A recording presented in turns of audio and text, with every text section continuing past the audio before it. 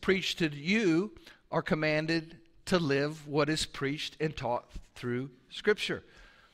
And we all are slaves to Christ. So put your pride away and realize that it's not about you.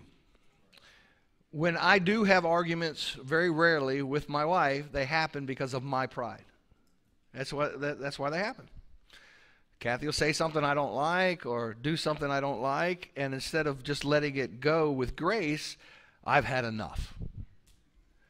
And that had enough always works out bad for me. You know, there are over 50 one another's in the New Testament. And I want to share 15 of them with you this morning. Just 15 of the over 50 of them are. Well, we are called to pray for one another. On Sunday mornings, I can tell you that room right there and that room right there has never outgrown, and I wish it would. I wish there were so many men and so many women that came at 7 o'clock in the morning to pray that we would have to come in here and do it. Why do we do it? Why do we come, and why are the elders here on Sunday mornings to pray with me? Why are the deacons of the day here to come and pray with me and pray with? Because we pray for the service. Who are we praying for? You. We're praying for the preaching and the teaching of the Word of God. We're praying that God would be glorified in this place. So what we do, the first thing we do on Sunday mornings is come in here and pray over this place. Not the building, the people. That everything that happens in this place would happen for the glory of God. Not about us. We don't come in here and pray for people on the sick list. We don't come do that on Sunday mornings in here. We don't pray for other things. I mean, sometimes it'll go off, but the main focus is on this day, what we're doing for Him. But we're also commanded to pray for one another. We have a prayer list, a prayer wall on our website. And I don't want to embarrass anybody by saying, raise your hands if you go there daily, but do you go there daily? Do you go and look to see if there's what you could be praying for? Of who you can be praying for in the church? We do these things because we're commanded to pray for one another. You see, it's not about you. It's not about me. It's all about God. And it's about our brothers and sisters in Christ. You know why we have a body? You know why we have a body of believers to pray for one another? Because we're in spiritual warfare all the time. And sometimes, admit it, Christian, you're in a place you can't even pray for yourself. Something's going on in your life and you can't even pray for yourself. We're called to pray for one another. Do you have a relationship good enough that you can call somebody up and say, you know what, life really stinks for me right now. I don't feel like opening my Bible. I don't feel like living for Christ right now. Would you pray for me? I get those. And I'm so thankful that I have relationships with men and women in this church that can do that. Do you have relationships with people like that in the church that you can pray for them when they're like that and not call somebody else and tell them, guess who called me? Or put it on through a text stream that look what happened to this person? Or are you concerned enough that you pray for people? Do you call people that you pray for and tell them you're praying for them?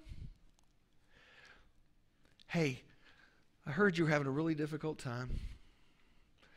If there's anything I can do for you, and let me start with praying for you right now. One thing I do when I'm on the phone with you is I pray with you. I always pray with you. If you bring a concern to me, I pray with you. I felt like a dog last night because I took a call from a member of the church. It was later in the evening. I talked to him. I was exhausted, was tired. I didn't pray with him. Kathy looked over at me and she goes, you think you ought to prayed with him before you got off the phone? Oh, Lordy. See, I fail. We all fail. But what's our desire? Pray for one another. And then we're told to greet one another. Now, I could point some fingers, but I won't. Some of you never get out of your seat on Sunday mornings. You sit right where you're at. You act like you're glued to it. Pastor gets up here, and Pastor Cal says, hey, welcome to Grace Harvest Baptist Church. If you're a visitor here, we got this little thing for you to fill out. And you home folks, please read your bulletins. I know you're not even listening to me when I say it, but please read your bulletins. That's what he's thinking. Because he'll get a call tomorrow and go, well, wait a minute. And he'll go, did you read your bulletin? And then he says what he says, take the time to greet one another. And I'll walk around, but some of you just sit right where you're at, and you won't even, in the church, won't even walk around and say hi to somebody. Now, Christian, I'm not talking that's all there is to greeting. That's not what the Scripture's talking about here, but that's a little simple thing.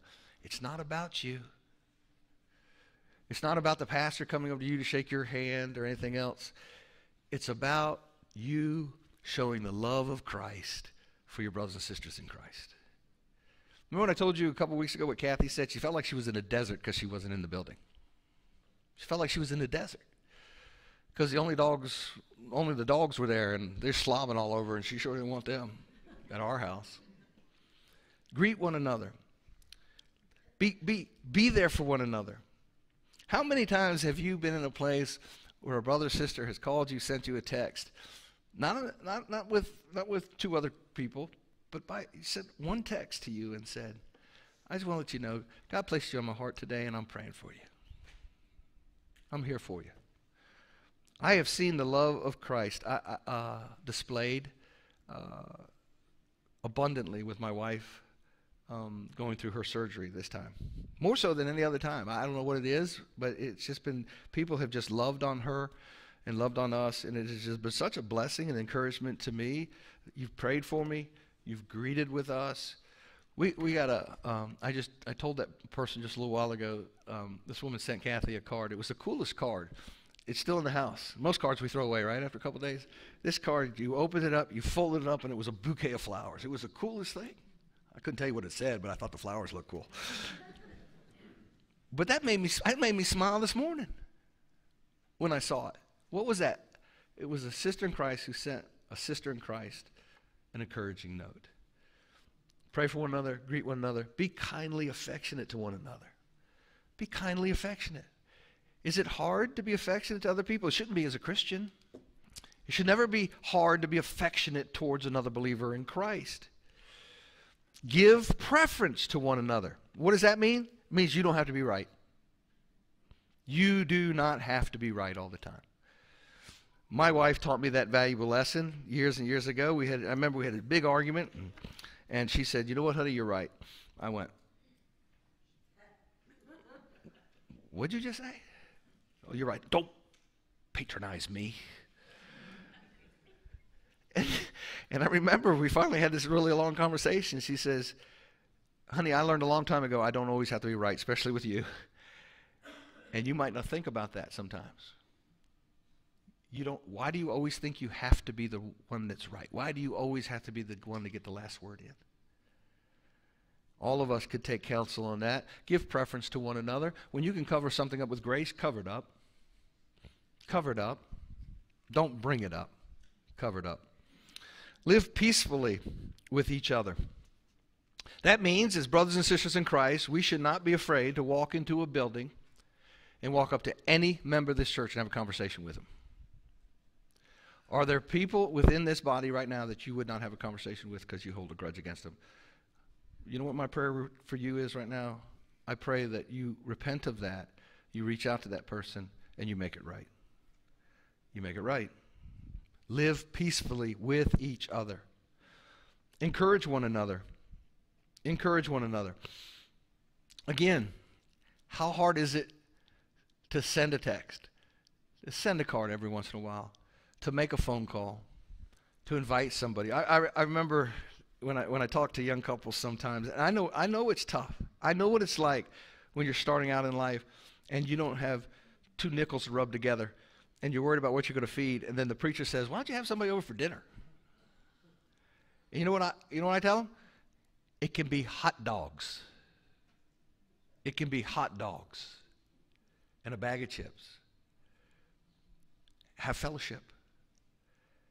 Encourage one another. When somebody's going through a hard time, bad time, invite them over.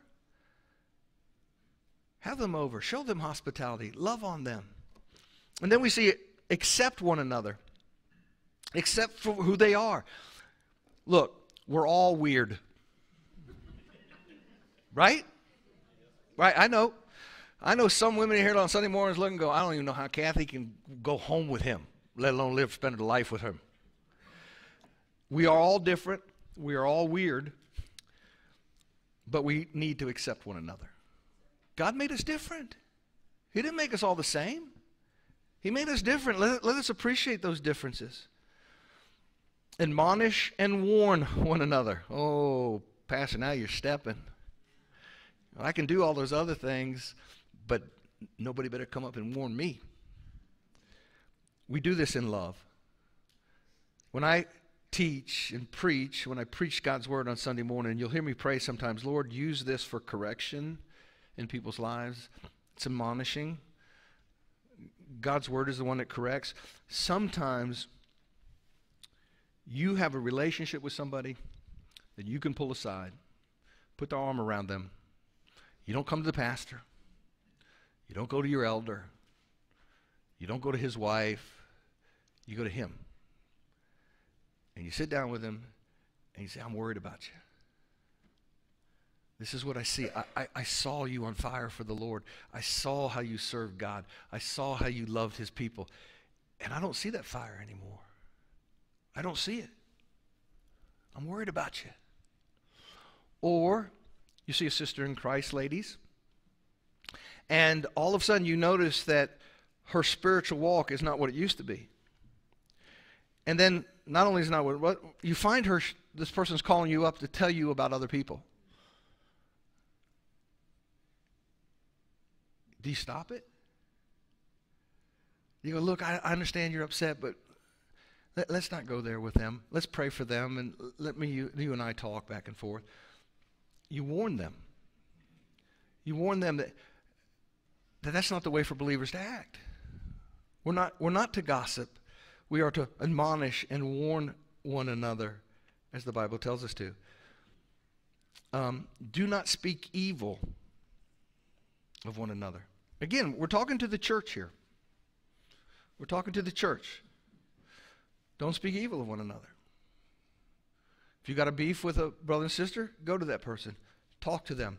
Don't try to get a posse up to get on your side so that when the stuff really hits the fan, you feel like you got half the church on your side. Don't speak evil of somebody else. And then here's the big one. Serve one another. Serve one another. It doesn't say serve self. It says serve one another. And I'll expand on that more in a moment. Be patient with one another. Be patient as brothers and sisters in Christ. We will say stupid things. We will do stupid things. Every member of this church, I've sat down with you and told you when you join the church that I am not perfect by any stretch of the imagination, and I will disappoint you. I will hurt you. But I always have this caveat with it. I will never do it on purpose. I will never maliciously hurt you. I say stupid things sometimes. I do stupid things sometimes. But my heart is not to hurt you and crush you. And if I realize I've done that, I weep. I weep. I take that seriously. And as your shepherd and as the elders are your shepherds, we're called to be patient, especially with you more so. But it doesn't excuse you not being patient with one another and not losing your temper. And bear one another's burdens. Bear one another's burdens. You see, Christ gives us the body of Christ to help us get through this life. You're not called to do it by yourself.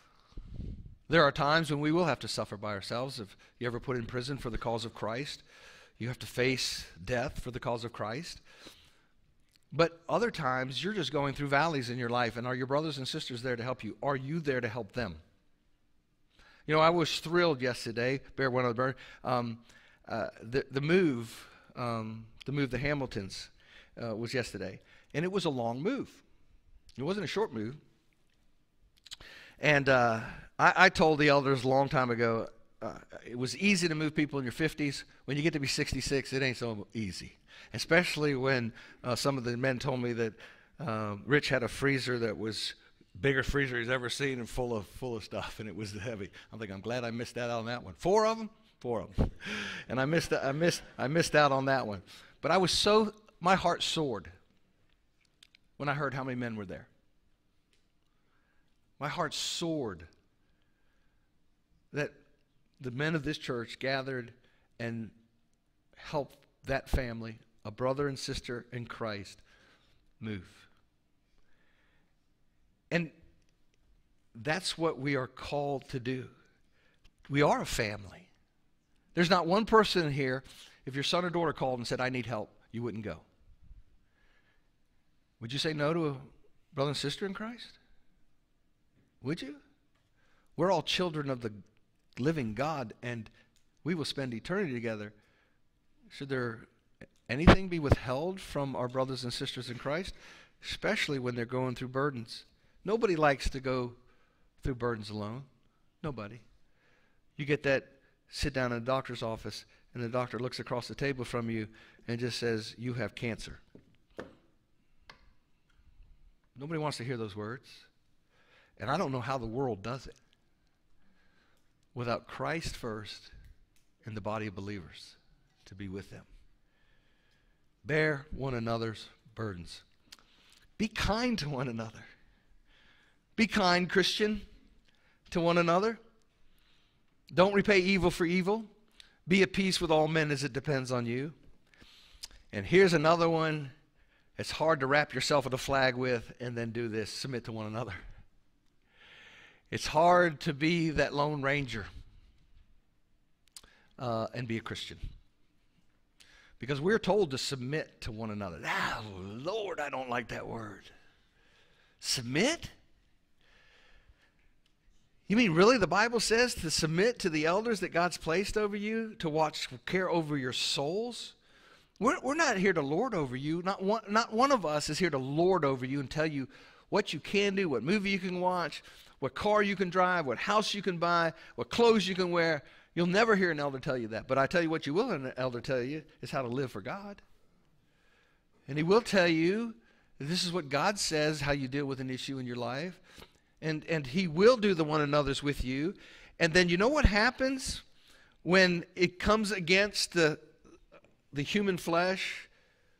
When I or another one of the elders has to tell somebody and correct something, it's the pride comes right up and says, how dare you think you have any authority over me? You see, it's all sweet and sounds really good when we read in Scripture. But the minute something happens that we don't like, we take our ball and go home. Submit to one another and be hospitable to one another. Be hospitable. Open your homes.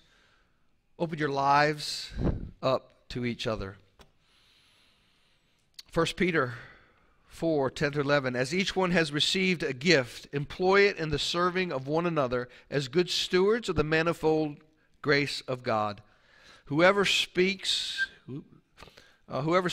as one serving by the strength which God supplies, so that in all things God may be glorified through Jesus Christ, to whom belongs the glory and might forever and ever. Amen. See, we can put all the one another's under the umbrella of serving one another. But we need to use the gifts of God gave us to serve the body, as Peter reminds us. We're given our gifts to serve the body. We weren't given our gifts to serve ourselves. And here at GHBC, we make that available to every member of the church. You have an opportunity and an expectation that you will serve. And as a matter of fact, it really isn't an option for a member of GHBC not to be serving. You're called to serve. We have plenty of places for you to serve here at Grace Harvest. Years ago, when there were 60 of us moving into the building, and I used to ask when people would join a church, can you sing? Can you cut grass? That was a two thing. And can you play the fiddle? I'm still looking for a fiddle player. Can you sing? Can you play the fiddle? Or can you cut grass? That's what we did. I mean, that was it. But then we grew. And as we grew, we have a bunch of places to serve. We have a women's ministry here that's headed up by Amy Patrick. Amy is not here today, or I get her to raise her hand. We have a women's ministry here that serves the body of Christ. They're here to serve each other. They're here to serve the body. They meet, the Women of Grace, they meet on Saturday mornings and twice a month. And they get together and have a Bible study together. Gina had just led and finished a Bible study in the book of James. It's available online. There's plenty of places that you can serve within the women's ministry. Contact Amy Patrick. Brandon Tibbetts, raise your hand back there. Or back in the back corner. Brandon Tibbetts, he's the lead of our men's ministry. We have many men helping him in that area. Men, it's a place that if you're not serving and you're desiring to serve within the men's ministry, Brandon. Youth ministry, Pastor Brian raised his hand there. He was always looking for people to help and to serve. Our youth are getting ready to go away tomorrow, and after the 11 o'clock service, we're going to we'll lay hands on them and pray for them, that God will bring our young people to saving faith that don't know him and strengthen the faith of the ones that do know him. We have children's ministry. Aaron, you here, or are you with the kids right now? With the kids. We have, you can see Aaron, we're children's ministry. We're always needing help there. You know, it's an amazing thing. We love kids, we don't like being with them. I said it, didn't I? I didn't like it. I remember we were at Swift Creek, and I felt guilty one time when the preacher preached on serving, and I wasn't doing anything. And, you know, there's a bunch of people there. They can all do it, not me. I work overtime. And I felt guilty. So I went to serve. And I wish I could tell you it was a bunch of times, but it wasn't. In one of the trailers, Kathy and I said, I'll serve with you, babe. I'm going to go in there. I'm going to serve with you one Sunday. And so we went in there, and they had these babies in these cribs. And they had like 10, 12 cribs around the room. And it was me and her and maybe another lady in there. I couldn't wait to get out of there. It was driving me crazy. And guess what? I never served in there again. Shame on me. Because, you know, it would be one thing if I said I went and served somewhere else. It wasn't until years later that I started teaching and started serving. It's amazing how we have such opportunities to serve. And folks, I hope that you understand, as a member of Grace Harvest Baptist Church, a member of your church, you're not called to sit on the bench. You're not. You're called to serve. We have a frontline ministry. You all have seen Kim stand out there, and many other ladies and men who Kim, raise your hand. She's right up there. When it's nice weather, they go outside and they stand out there, and when it's not so nice weather, we stand in here and we greet our visitors and we give them a little package and we let them know that's a ministry opportunity to serve. We have the fellowship ministry. Michelle, fellowship ministry here. She's always can use help in that area. Michelle, tell us what you do in the fellowship ministry. What goes on there? We normally just do setup and food and. So when we have our events, they just don't happen. The fellowship ministry makes sure it happens and helps. And so always looking for help there. Communication ministry, Pastor Cal, that's why I said he is up here and he tells you week after week. Home folks, open up your bulletin. Read your bulletin. Read the email that Rachel sends out every Friday. It tells you what's going on. So you don't call up and say, or walk up to Pastor Cal and say, hey, when is that happening? And you want to make him sin when you ask him that. But he refrains. He refrains. Maintenance ministry, Tim Bailey, raise your hand over there.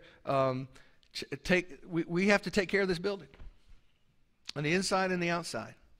And we have teams of folks that do that, and we're much appreciative. But that's another place that you can serve in. Prayer ministry, Ian, where do you go? You know, I talked about you, Jesse, the first service because you got up and left me. So Ian Hicks, my son-in-law, he's in charge of the prayer ministry. He's working with Jesse Royal about that.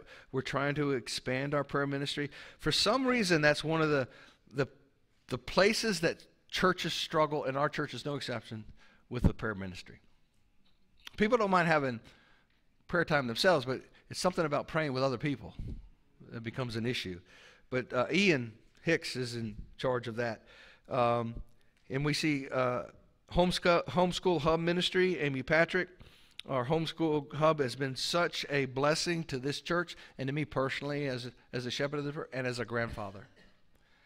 To know that my grandchildren can come and they can sit in a classroom and they can have Pastor Brian teach them theology. And they can have members of this church teach them things about science. I tell you what, if anybody has not been over there and seen some of the artistic work that Aislinn Tibbetts is in charge of, you're missing out. She is extremely talented, and she shares that talent with our children. We have top-notch moms here that help teach. And some of you, if you're a teacher and you have some of that ability, and see Pastor Cal, talk to him. Maybe there's a place you can start. I'm not saying there could be a place for everyone to teach there, but we always want to expand our ministry opportunities and our places for people to serve. In our worship ministry, I guess you can't guess who leads that. Pastor Cal, he's our worship leader, and Gina, his faithful wife, and who plays the piano and faithfully has played the keyboard for us for years, she has the musical talent and ability and knowledge to help with our worship team. And then every faithful member that comes, they come Tuesday nights. Remember, I always love telling this story. I always thought worship teams showed up on Sunday morning and started singing. Pascal always gets a smile out of it. Gina's like, "You idiot." And it's like because I always thought, they just show up. I mean, they're gifted. They play this stuff. And then they started practicing in my house. I'm going, oh, okay. And then I come up here and had the pleasure and privilege to come up here when I bring Kathy and sit in my office and hear them worship, hear a devotion that goes on. They do a worship service on Tuesday night. As they come and if you have a voice and you're not serving, why don't you come see Pastor Cal? If you play an instrument, come and see. Don't waste the talent that God's given you and the gifts that He's given you by not serving. And then we have my favorite one, because they keep me alive every week: safety and security. I always feel like I'm the President of the United States when I walk out that door and they put their little fingers right here. I love the fact we have men and women who serve. See Alan Chambers, Alan raised his hand, and Doug Massini, and you guys, they're here to serve. You didn't raise your hand. I know you don't. But see Jesse, if that's a place you want to serve. Okay, I am going to say something about our security team, though. It's a pleasure and privilege to be a shepherd here and to know that these men have a desire. But none of these places, none of these ministries is a place to hide either. Let me say that. It's not a place to hide. If you're serving, that means you're participating in the worship service when you're not serving. It doesn't mean that you just serve someplace, check a box, and they go home and never show up. That's not being part of the body. So in our security team, also safety and security, also it's our nurses that are here. We have our nurses have signed up, and so if Pastor Mark drops on the floor, we got nurses that run up and do CPR. And but more seriously, they're here to help with the things and situations that arise. We are blessed to have several medical people here in our church to take care of that. And then we have a new ministry. It's the widows ministry that is in such a need. And Rachel is in charge of that ministry, and Pastor Cal is the elder overseeing it, and it was a burden upon Pastor Cal's heart. We started this ministry, And it's a place for us to minister to our widows and for them to serve. I had the privilege of speaking with them a couple of weeks ago, and telling them that that all because they are in a place they are in their lives, God's not done with them. God's not done with them. And so it's an opportunity for all. Christian, if you're still got breath in your body, you're called to serve. Yes. Oh, yeah, outreach. I'm sorry, sir. I skipped. Oh, Victoria, where are you? Raise your hand. Our sweet Victoria in the back. Victoria, when she first came here, I'll never forget this story. Victoria came and sat down with me, and she has a heart and passion and a gift and a desire to reach out to those that society would have nothing to do with. And when she came to me and she first talked to me and she asked some questions, and I love this story because Victoria came from a church that allowed her to do some things that we would not allow a woman to do here, and she graciously submitted to that. She saw the scripture, but it didn't stop her from serving. Matter of fact, it put a fire in her, I think. And Victoria had us up at Monroe Park. We gave out blankets one year. She had us serve in there. We did the respite for years. She's the one, and those who helped her, and Ted with her, who spearheaded that opportunity for us to go into the respite. We got nothing out of that, folks. We weren't going to get any members from off of Belt Boulevard in the city of Richmond. We weren't going to get anybody writing us checks to take it on a brick from the wall. But what we did was we responded, as Christ said, to help those less fortunate than us, to be there and minister to them and share the gospel. We would hand out Bibles there, we would give glasses there, and we would provide food for them. COVID hit, and Victoria, you still brought meals during that time, right? We would drop them off; they wouldn't let us in, but we dropped them off, and they kind of shut the door on us, and then Victoria and they found another way. And now we're right down the street from that, and a little bit further into town, and we help the veterans. So we work with the veterans, and we're doing the exact same kind of thing we were doing with them. We go to the veterans. I had the privilege to go once and lead a devotion, and our brothers and sisters here from Grace Harvest went, and they provide a meal for them, serve them their meal, and then the gospel shared, and Bibles are given out. Again, we're not going to get anything out of it. We have the nursing home. We have the nursing home ministry. And that we go to once a month. These are our outreach ministries that when we say outreach, we're talking about reaching those less fortunate than us and the ones that are forgotten by society that we should never do. We should never do. And so if you have any questions about that and you would love to serve, we would always love for people to go and help down at the Veterans Center or at the nursing home. Please see Victoria again, or Pastor or Brian Hayes, elder. I did frontline. I did do frontline. Oh, yes, ma'am. Thank you. I appreciate that. I would be in trouble again, wouldn't I? So, and then also here, what ministry does that fall under? The shoebox, Christmas, the shoebox, outreach. Okay. If you've been here for any length of time, you know, we have a sweet little elf that shows up at Christmas. And about 2 months before Christmas, about September this year, you'll do the same thing. And what it is we have the shoebox ministry here. And it's not about shoes. It's about boxes that we fill up with small items that the gospel is presented to children around the world. And Linda and Kermit had the privilege and honor to go down to where these folks put the boxes together. And they've been very influential in our church taking this on. Here's a perfect example. Somebody comes to the elders and says, hey, this is what I'd like us to do. We say, run with it. And they did. And how many boxes did we collect last year? 143. 143. I'd love for us to outdo that this year, folks. Be thinking about things like that. And again, that's another outreach. We're not getting anything out of it. The baby bottles. And if I forget anybody out, please just shout out if anything I forgot. And the baby bottles are in the back that you can pick them up. We fill these up with coins or dollar bills or $10 bills or $20 bills or whatever bills you want to. And we give this to the women, or the centers who take care of women who are in a position that they need help. And if they can't get help from Christians, who are they going to get it from? Who are they going to get it from?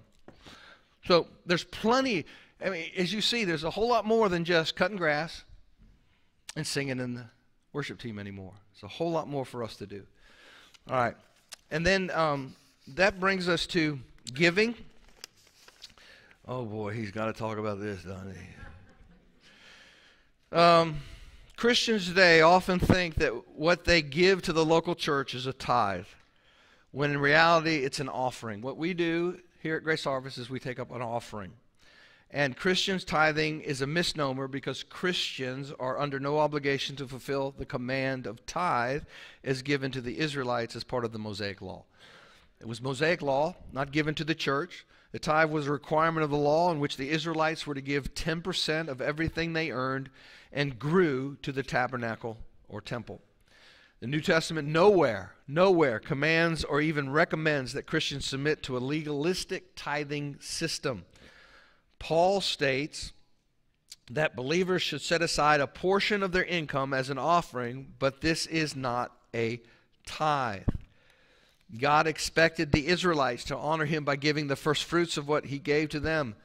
In Leviticus 27:30, thus all the tithe of the land, of the seed of the land, or of the fruit of the tree, belongs to Yahweh.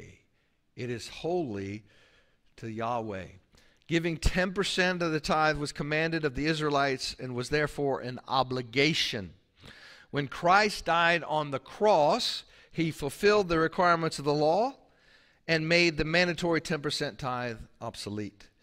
To continue to insist that this is still in effect is to nullify, at least in part, the sacrifice of Christ and return to the ideal of justification by works and law keeping. You're going to hear the sermon on that today, if you weren't here first service, about how we try to do things to get saved. We're not commanded to do this. The first fruits offering found is in fulfillment in Jesus. But Christ has indeed been raised from the dead, the first fruits of those who have fallen asleep. An offering is that which is freely given by me, by you, by Christians to the work of the Lord, the local church, and ministries or missions. But offerings are far more than simply writing a check on Sunday. We are to offer much more to God than our monetary resources. Romans 12:1 exhorts us to offer our bodies as a living sacrifice, holy and pleasing to God, as part of our worship. In Romans 6:13, and do not go on presenting your members to sin as instruments of unrighteousness, but present yourselves to God as those alive from the dead, and your members as instruments of righteousness to God. God is not nearly as interested in our monetary offering as he is our submission and obedience. Remember that, Christian. The truth is that he doesn't need our resources to accomplish his plans or purposes. After all, he owns the cattle on 1,000 hills, as Psalms 50:10 tells us, and needs nothing from us. It's amazing when you think about what God has done here at Grace Harvest. When you take a small group of believers, 30-some people, who come out to Amelia and purchase this land for $180,000. 30 people. 2008. 2010, it would have been a third of that. 2008, it was top dollar. When Jesse spoke for the elders and spoke to the owners of the property and said that God has moved us to purchase this land, but we want to tell you we're not going to borrow for the land. And that we trust God who will provide for us, but if you need to sell it, you go ahead and sell it. And the owners were gracious enough to say to us, no, we feel like this is meant to be, so you pay us when you can pay us. That's a lot of confidence in a group of 30 people to give them $180,000, right? In 1 year, this land was paid off. 1 year. How could that be done? Well, it was done because it was God who wanted it done. And it got done. Then, 2009, that was 2008 we bought the land. 2009 we started building this building. Right in the middle of a recession. People were losing homes, jobs, and we built this building. Fast forward, 2 years ago, we dedicated that building. We built that in the middle of a pandemic. You see that over there? Pastor Cal, what did we build that building for? Or what did we start the loan with here? Do you remember? $600,000. We built it. That's what we financed. We paid, it was $780. $780 for this building. You see what that thing over there says? We're down to $285. Praise the Lord, Pastor Cal. $275 from $780 in 2 years, this building. How does that happen? Do you see me get up every week and preach on tithing and you got to give? Let's pass the plate around one more time. We didn't get enough. Come on. The only reason I'm teaching it now is part of our DNA class. You see, when I sit down with you and I share this with you as a new member, I tell you this is what we teach, this is what we preach here. God has blessed us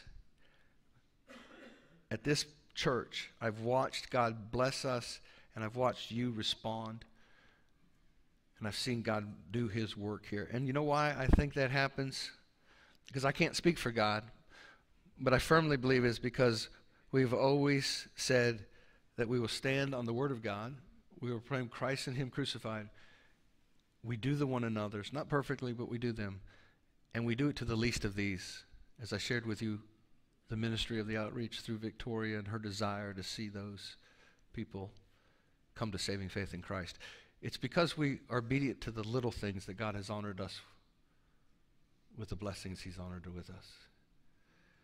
You'll never hear me stand up here and say, hey guys, give $10 and God will give you $100. Because he ain't going to do it.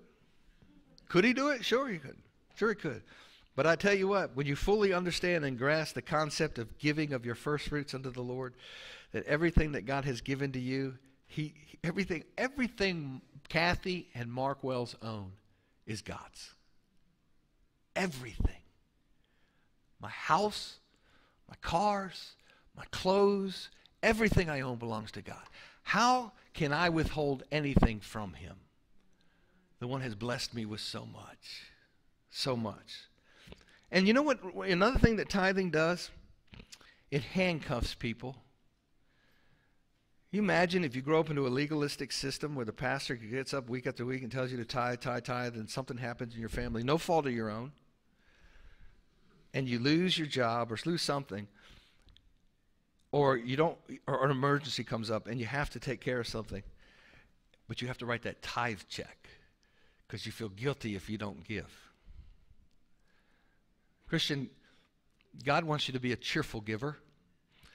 Give of your first fruits, and you give sacrificially. I share this story every time I teach this class. When Kathy and I was the guy who would not let my wife give. I wasn't going to do it. I was a police officer making not a whole lot of money. We had one car, 7 of us living in a 1,400 square foot house. We didn't have nothing. And she wants to write checks to the church.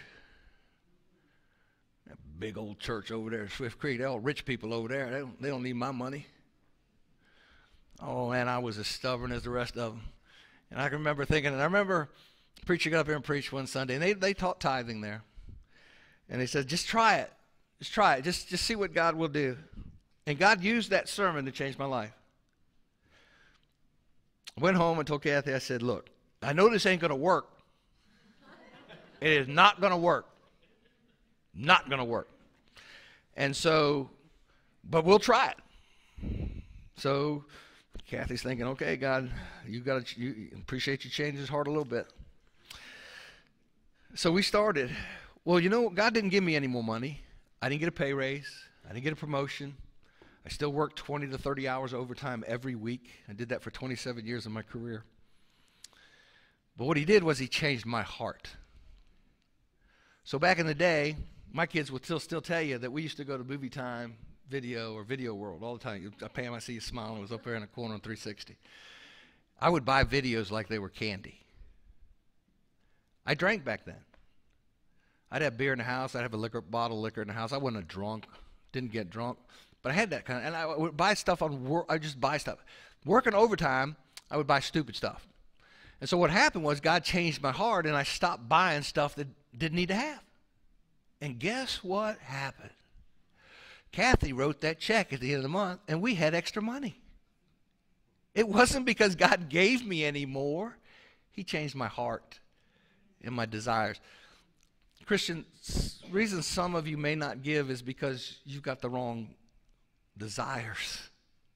Your desire is to see God glorified. You want the next biggest thing, and God says, I got something much bigger for you. Now, you give as the Lord desires for you to give. You cheerful heart. Don't take out your checkbook on Sunday morning, look at the spouse and go,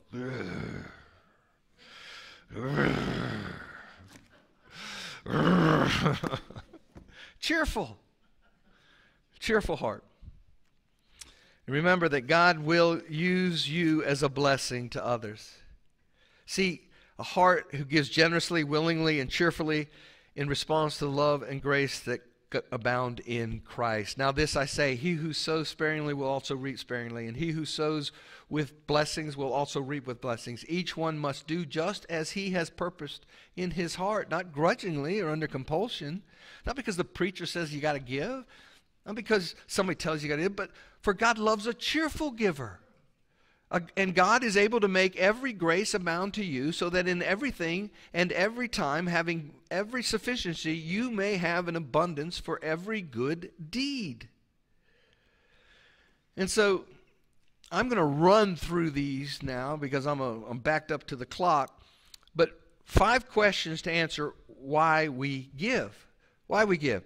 Now, concerning the collection for the saints, as I directed the church of Galatia, so do you also. So the primary purpose of giving, as taught in the New Testament, is for support of the saints in the church. That's what it's for. As Christians, our first obligation is to support fellow believers, individually and collectively. The church's first financial responsibility is to invest in its own life and its own people. We are to give to support those among us who are poor and needy. In other words, we give for the people, for the congregation needs, and whatever those needs are. There are people in our church who are from time to time have their needs met as we give. And as we give money to them, we also supply for what they don't have. Just as Paul's offering was not only an act of welfare in mind, but it was an act of binding together a unity and in love, so we are to give money that can be used, not just to meet physical, but to meet spiritual one's needs as well. When you give an offering at Grace Harvest, some of it will go to meet the needs of people who don't have what they need and for the basic necessities of life. We give to support the church, not only its people, but its pastors as well. Paul received collections for himself. For example, in Philippians 4:15, Paul responds to the Philippians by thanking them for the offerings they gave. And you yourselves also know, Philippians, that at the first preaching of the gospel after I left Macedonia, no church fellowshiped with me in the matter of giving and receiving, but you alone. Paul said, you gave me money, you supported me, you helped me live to be a preacher. And he had every right to that as a pastor in the church. And am I not free? Am I not an apostle? Have I not seen Jesus our Lord? Are you not my work in the Lord? If to others I am not an apostle, at least I am to you, for you are the seal of my apostleship in the Lord. My defense to those who examine me is this: do we not have authority to eat and drink? Do we not have authority to take along a believing wife, even as the rest of the apostles and the brothers of the Lord and Cephas? Because if he had a right as an apostle to eat and drink and have a family, if God so designs, and if he had the right to stop working to preach, then somebody's going to have to pay him. And that's what we do here at the local body. We have 3 full-time pastors here. I am the senior pastor and the preaching pastor. Pastor Cal is the administrative pastor and the worship pastor. And Pastor Brian is the family pastor and the youth pastor. And then we have Rachel, who is our administrative assistant. And we have Aaron, who is our child and children's coordinator here, director. And then we have Zach in the back, who is an intern here. You support us by your financial giving. When to give? We're told in 1 Corinthians 16:2 one on the first day of every week. Each one of you is to set something aside, saving whatever he has prepared, so that no collection can be made when I come. I personally, and I'm old school, I like this. You're not going to hell if you don't do it, but we write checks. And I know you still use checks. We write checks, and we're recording. Well, anyway, so we write checks. And if you notice, I told Kathy, give me 2 checks on Sunday. Now, we give our first fruits giving every week, and we give our building fund giving every week. And what we do is we take the building fund, and I divide it between 4 payments for the month, so that your pastor can put a check in the basket at each service. Can you imagine what it looks like when you walk up here with a basket, and I'm the first one up here, and the preacher just passes the basket without putting anything in it? Pictures speak of value, say 1,000 words, right? Imagine we were online and somebody saw that. I'm not doing that to please them. I'm doing it to set an example. That's all I'm doing. But I take seriously this. It's an act of worship for Kathy and I. It is an act of worship for me to put that check in that basket. I'm worshiping. This is yours, Lord. This is what you have blessed me with. And this meager, what I'm giving back to you, Lord, use it for your glory. I pray that you don't do it as routine. I pray that you don't just click a button and I pray about it. You give online. We have grown. What percentage do you know, Pastor Cal? It's getting significant, isn't it? Probably about 10% are giving online now. And when you do that, pray. Pray when you give. Give glory to God for what you're doing. So when to give. Also, who gives?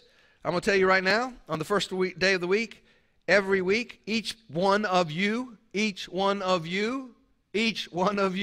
gives.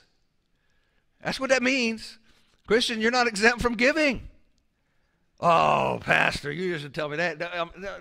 Wait a minute, I'm a kid and I got a job and my parents give. No. If you're a believer in Christ and God has blessed you, you give of your first fruits.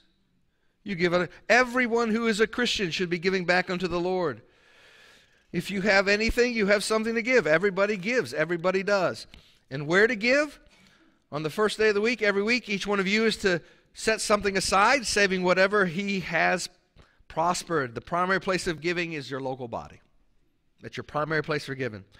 I think that's what Paul is saying here, and I want to show you why. He says, put something aside and store it. This text is teaching us that our primary place for our money is the local body. You trust the elders to disseminate what God has given to you. We don't hide it. It's there. The books are open to all of you. You want to know what our salaries are? Go see Pastor Cal. See Jesse Royal. Nothing is hidden from you. And you always have that right to know that. Please understand that our heart's desire, and the elders answered to God. You give of your first fruits, and you're trusting that the men that God has placed over spiritual authority of you will use it for his glory. And what to give, each one must do just as he has purposed in his heart, not grudgingly or under compulsion, for God loves a cheerful giver. So, every preacher loves speaking about money. 2 things we learned today. 1, if you're a Christian, you're called to serve. And if you're a Christian, you're called to give. Father, thank you so much for our time together. And Lord, I pray for this flock, your sheep that are gathered here this day. Lord, it is such a privilege to co-shepherd them with the elders of this church. men and women who love you dearly. Not perfect men, not perfect women. But Father, this has always been a place, a desire to see Christ and Him crucified, preached, and proclaimed. May that ever be the case here. Help us, Father. Help us to evaluate our own lives, to see if my brothers and sisters are serving, I give you the glory for it. And Father, please, I pray they hear my heart and know that I appreciate all their service. But Father, if they fall short in that area or not serving at all, I pray, Lord, that they fall under your conviction, not mine, but yours. And I pray, Father, for our giving here at Grace Harvest, to you be the glory for it. You have done a mighty work here, and I thank you for the faithfulness of your people, Lord. Thank you, thank you, thank you. And Father, may we, until the day comes that you call us home one by one, or you gather your people in the day of rapture, may we be faithful to the calling you've placed in our lives. I ask this in the